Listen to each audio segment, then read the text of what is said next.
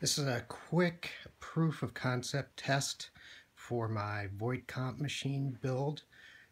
One of the first challenges that I came across in the mechanics for it was how the arm was extending on the Voight-Kampff machine. But finally I got a better view of that portion of the arm and the extension when I rewatched the scene of Leon's Voight-Kampff test. Essentially, this rod here, which I wasn't sure of the function for on the machine, or if it was just decorative, is actually tied into the pulley system between the two gears on the bottom of the rod, or on the bottom of the arm,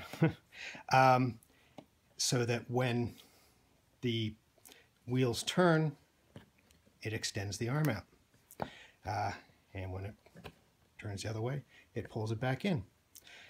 So now I just have to build this up to scale and have it actually with a motor instead of just hand driven.